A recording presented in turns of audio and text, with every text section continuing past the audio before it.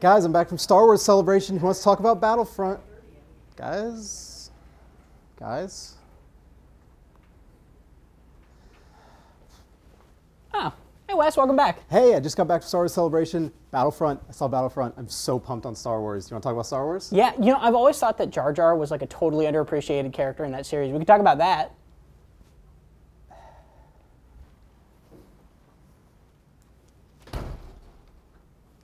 All right.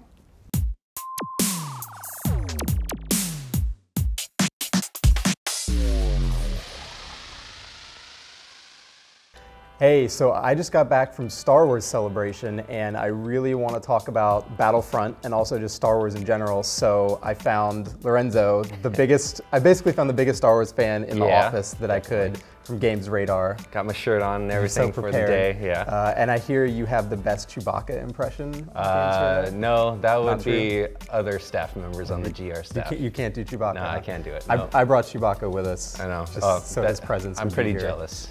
I'm pretty jealous of Original Return of the Jedi mug. And you got them on the show floor at on Celebration, the show floor right? at Celebration. Jeez. So many vendors selling figures. I picked up Admiral Akbar. I mean, how many toys. crossbar lightsabers did you see at the I only Celebration? saw one, but it was the one from Force Awakens that they used for filming. Oh I got to go in a room with all the props. I would have thought that some guy would have just went straight to his basement as soon as he saw the first trailer. Started like I didn't see fusing any of that all the stuff together. Yeah. I saw lots of just like plastic lightsabers and stuff. Anyway, also got to see Battlefront while I was there geeking about all things Star Wars. You saw the trailer. I did. What did you think of that? First off, it's beautiful. It's really pretty. The game looks absolutely amazing. The Endor scene, there's like a less than 2-second clip of like Hoth that looked like a clip from like a movie. And there's like 2 seconds of Boba Fett flying over the surface of Sullust, which is a planet that I don't think has been in any Star Wars game before. No, I don't think so. And it's barely ever mentioned like in the movies at all. Basically, you just know Celestins are a race, and that's it. Yeah, and that's pretty much it. But you know, they're gonna have a lava planet, and then ice planets and desert and I guess force. So they have all these like polar opposites that the 4 planets are coming in. And then like a few things you notice too in the game. Well, there's Darth Vader. Darth Vader's coming back. In there, yep. So you know all the Battlefront stuff is like the hero it seems like he's gonna be like a kill streak or you'll be able to. I don't think they talked exactly about how you'll get to play the heroes. Like in Battlefront 2, you would. If you get like 15 kills in a row or something, you know, then you'd get to like become Obi-Wan or become Vader or somebody and just kind of go around wrecking people. It seems like they're going to bring back, it's probably something pretty similar to the way you unlock them. That, hopefully.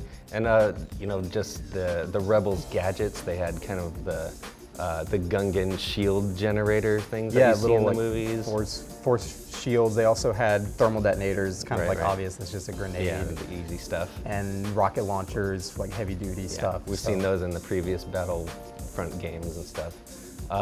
And they didn't show too much of it, but there was some you know, ship-to-ship battles going on in the trailer. There's like a 1-second clip. Some dogfighting. Yeah, some dogfighting. The X-Wings and Y-Wings came in, flying in, bombing things. That might be like some kind of kill streak thing too. Yeah, so did you used to actually do a GamesRadar show where you kind of just riffed on what you wanted to see out of Battlefront. Was there any stuff, so I'm guessing with this trailer you probably watched it a few times. Did you pick up any tiny details that you're kind of interested in? I thought it was interesting that you could be different species. So there's the Celestians and there was a few other aliens. I'm not exactly sure what they're called, but the green guy.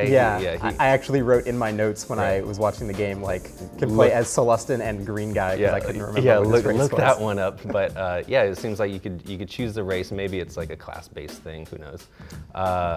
And the Darth Vader characters, Boba Fett characters coming in. One thing we always wanted to do was start on the surface of a planet and fly up into the atmosphere and go dogfighting in space, but it seems that's not going to be. Yeah, so I had an opportunity to interview a couple of people at DICE and ask them some questions. They weren't talking about much about the game. Right. They did confirm there aren't space battles, at least at launch. Right. You know, they obviously aren't talking about like future DLC or add-ons or anything. I would not be surprised if space battles eventually are a feature they add, but in the launching game, it's all planetary stuff, but you will be able to dogfight on the surface. I think the one clip in the trailer that had me most excited, honestly, is the scene where the TIE fighter like drops down out of the hangar and then like starts to launch out, just because it looked really cool. I really like the idea of like launching out of a base into a fighter and then going into a dogfight. But yeah, no space battles is kind of a bummer. It's also only going to be 40 players as opposed to 64, which is the max for Battlefield and is also the max for like the old Star Wars Battlefront 2 had 64 players. But in addition to talking to them, I also got to see like a 6-minute gameplay sequence that they haven't shown publicly yet. And that was more interesting than the trailer, but I still found it kind of disappointing because it was very scripted. So we got to see a fight on Endor where you're following a rebel troop as he kind of walks through the forest, and then stormtroopers come by on speeder bikes and they get shot and explode, and they showed some little kind of like kill streak stuff where he killed a few stormtroopers in a row, and it kind of highlighted that, and then he killed somebody and it was like, you killed your nemesis, that kind of thing. But that was all kind of just like placeholder UI. It felt like very minimal. And then they showed all of the big set piece stuff they wanted us to be excited about, where an AT-ST walks in and then somebody uses a jetpack to fly up in the air and blow it up with a rocket. AT-AT comes in, and then like the Rebel Trooper interacted with some kind of little like satellite node, and that was what called in the Y-Wings to bomb the AT-AT Walker. And so that's going to be a mode called Walker Assault. So you can kind of picture an Imperial team and a Rebel team, and the Imperials have their AT-ATs and they're trying to go destroy some objective. The Rebels are obviously trying to destroy the Walkers, but they wouldn't talk about how any of it worked. So they wouldn't confirm that there are people piloting the AT-ATs in that instance, even though they said they'll be controllable. You know, they weren't talking about how the objective system would work, any of that stuff. So it's kind of disappointing that they just showed this very linear playthrough. Like I didn't even get to see how spawning in the game works. Yeah, it was real scripted for you. Very, very scripted. So how did it look compared to the trailer? I know there's a lot of kind of concern, you know, on the internet. People are like, yeah, that looks doctored. And, it's in-engine, but it wasn't necessarily in-match assets, that they used for the trailer. So from what I saw, the game still looks incredible. I would have to do a really close like side-by-side comparison to say what looked different. But I think really the only things that looked different when I watched the gameplay was you didn't have as much like cinematic depth of field stuff going on. You didn't have the really dynamic camera movements going on, but otherwise I feel like the character models and the forest and that stuff, it all looked pretty much the same to me. The explosions looked really, really good. Did you get to see any of the third-person gameplay? I know that's like a that's a big one on the wish list. They switched in between. It started out kind of this peaceful looking around the forest, and then a gun appears, and then he does some run and gun first person, and then pulled out to third person. Awesome. It looked more like old Battlefront than Battlefield, I would say. Like it's still really hard to tell kind of how weighty the characters will be and stuff like that. I think from that perspective, it's not going to be the old floaty, goofy Battlefront 2 feel. But in terms of like the aiming reticule and stuff, there's no pulling the laser, you know, the blaster rifle up to your shoulder and doing like aim down sights that I saw. Like that's not in there. It doesn't feel like a modern military game. It feels like you've got your aiming reticule in the center of the screen, and you're just kind of all the characters in the movies, they just kind of blast anywhere anyway. So there's no aiming in Star Wars. It's really true to the lore. I think the main thing that I'm really curious about now is how this game is going to feel compared to Battlefront 2, and where it's going to go more like Battlefield, where the big AAA influence is going to come in versus. I don't know how much Battlefront 2 you played. I loved that game, but it was janky and goofy, but that was kind of the appeal, right? And I don't think that's going to be the appeal of this new game in the Frostbite engine, where everything is beautiful and weighty, and you know. Yeah, it's curious. I'm curious to see how they handle the the big characters like Darth Vader and Boba Fett? Will you be, you know, shooting Boba Fett in the head and then he like falls down and dies? Will they One-shot kill. Yeah, will they be doing that kind of stuff? Because it kind of throws you off a little bit, and I'm curious to see how they handle that. And one thing in the Battlefront games was too, you could, you know, control ATSTs and, you know, AT-ATs. You could actually jump in those sometimes and, you know, control them. I wonder if they'll allow you to do those kinds of things too. I mean, they've said you'll be able to control most of the, like those kind of major vehicles. The Millennium Falcon was in the trailer for a second. I think you'll be able to pilot all that stuff. It'll probably control pretty well too, because the Battlefield games, you know, if you really want to pilot a jet and pilot it well, and you have like your own joystick set up, you can do that. I think this game will be, I think it'll be similar in that regard. The thing that I'm kind of disappointed about right now, and maybe it's premature since I haven't played the game yet, the thing I loved about Battlefront was that they brought in some of that expanded universe stuff. They went to some planets that you don't always see in the movies, or you maybe see them for a little bit, but they weren't, you know, major planets. And I love that they just kind of brought some of that stuff in. And this game is very focused on original trilogy, like we're going to Hoth again. We're going to tow cable AT-ATs for the 40th time. We're going to Endor. You know, I think it's totally interesting that they're doing the DLC the way they're doing it too, because they're adding the Battle of Jakku, which is totally new. Yeah, it's beyond the original trilogy, so it's kind of like a tie-in to the movie.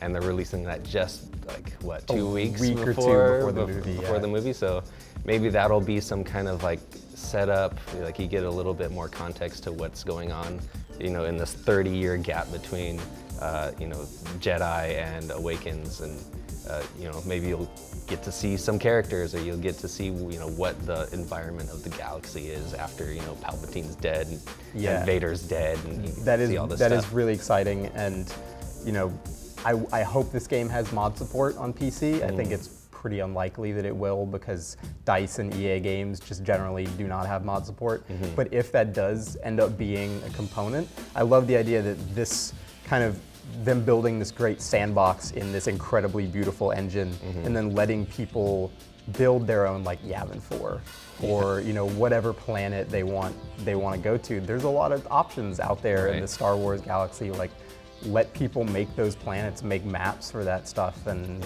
you know, just build that out. I'm sure everybody would want to see the Battle of Geonosis go through in this engine, you know, an alternate version of the Battle of Hoth, whatever, you know, just whatever else. Just make up cool, weird Star Wars stuff. So I hope that happens. I hope the game isn't kind of taking itself too seriously. They talked a lot about like being true to the lore and being authentic and stuff. So, you know, maybe we won't get that old Battlefront 2 goofiness, but I mean, I'm excited to see more of it. I think we'll probably see more at E3, and it's only 6 months out, so it'll be here before you know it. It's coming real fast. In the meantime, I'm gonna drink out of Chewbacca.